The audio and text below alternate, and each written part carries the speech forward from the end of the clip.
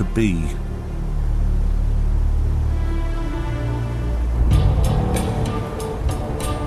When we opened our doors in the 1960s, it was all very different. Then, most immigrants hailed from former British colonies and were comparably small in number. Mansour Moghul came to Britain from Uganda in 1972, when the Doolally Idi Amin expelled thousands of his Asian countrymen. Well, British society was not alien to me because we had grown up in institutions in Uganda which were British all the time.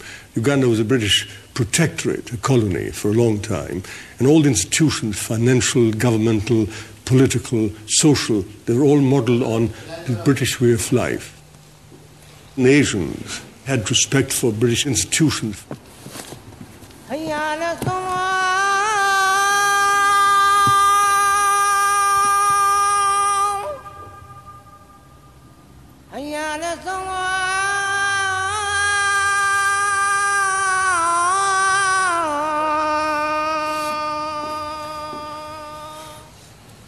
Many of the new Muslim immigrants have not arrived here from former British colonies. They settle knowing little about Britain and its values, and many of them bring with them an Islamic philosophy that doesn't sit easily with what we know as Western secular democracy. The most obvious problem, I suppose, is the apparent discomfort with which Islam views homosexuality.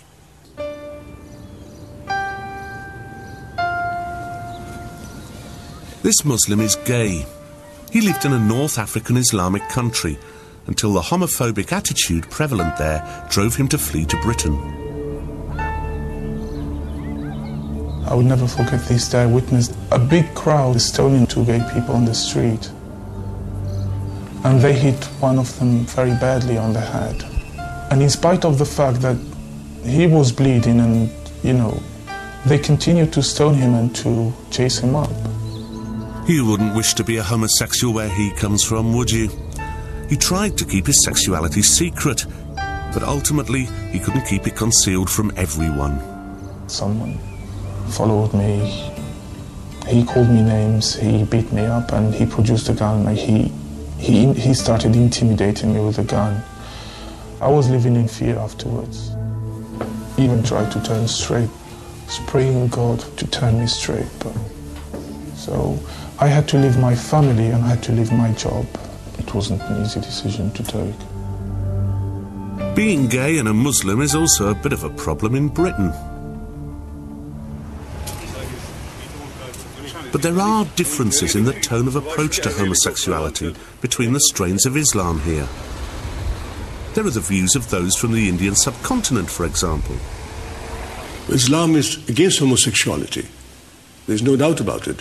It will not promote, it will not condone, it will not encourage. And yet, it will not go out of its way in a non-Muslim land to punish practicing homosexuals. Now, how would a gay Muslim be treated then by his community and by you?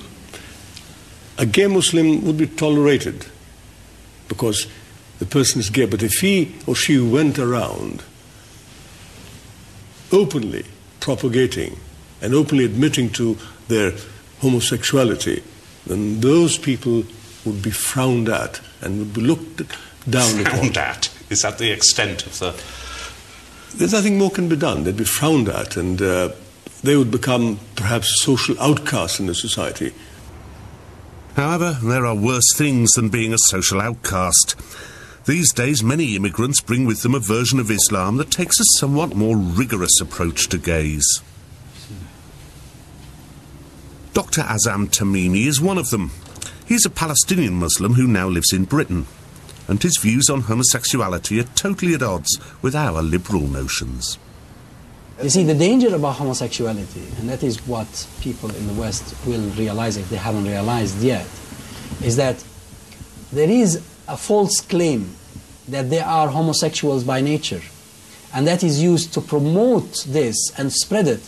Now they are the abnormal condition, and they want everybody else to become like them so that they are not abnormal anymore. No, they don't. Yes, they do. No, they don't. Yes. Homosexuals don't want everyone to be homosexual. Of course. What rubbish! Who told you that? They'd want this to be part of the education. They'd want this to be part of... They want to be seen as being equal, that's all. Well, a person that commits an offence is definitely not equal. Of course, in Britain, homosexuality is no longer an offence. But there's something even more fundamental to our Western idea of freedom, which all strains of Islam find unacceptable. Freedom to choose your own religion. The Islamic idea of apostasy is at odds with our rather lily-livered notion of freedom of conscience, the idea that we can stop believing in what we once believed.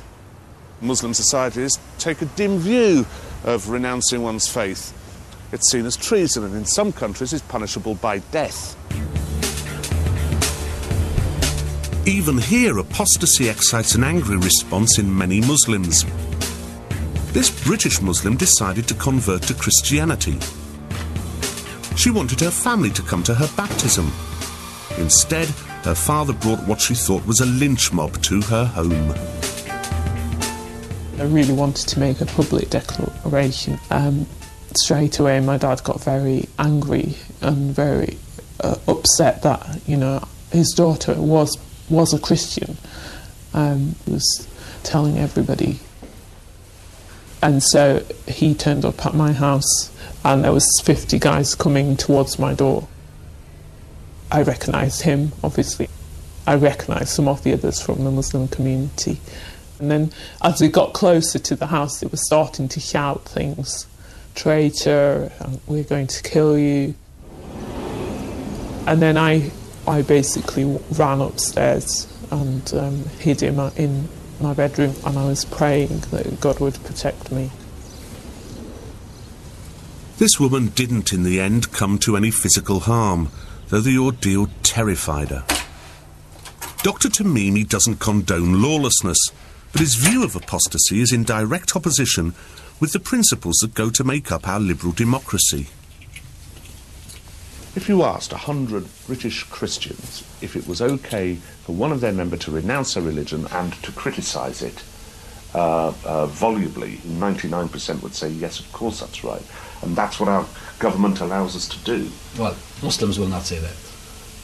But that's what I'm getting at. If in Christian societies it is no longer offensive for people to rubbish their religion, that doesn't apply to Islam and the Muslims. And in an Islamic society? No, in an Islamic society, of course, he will be seen as someone who has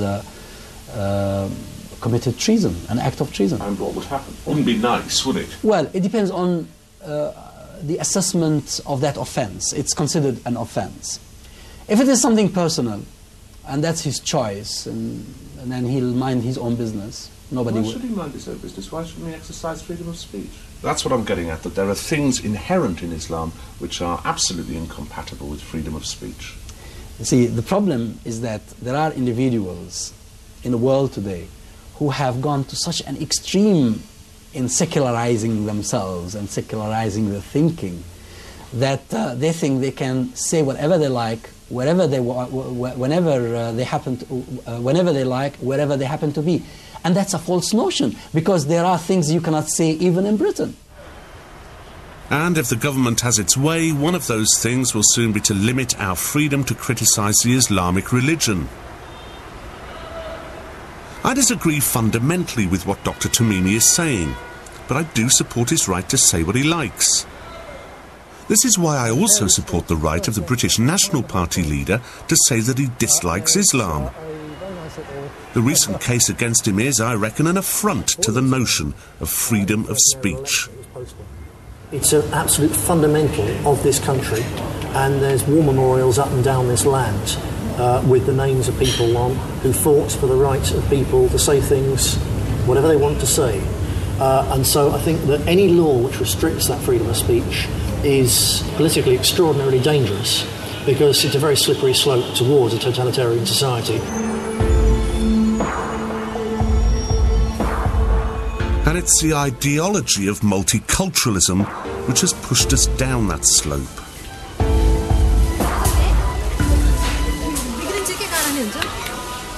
For the past 40 years, we have tried to accommodate the diverse cultures and beliefs that immigration has brought into Britain.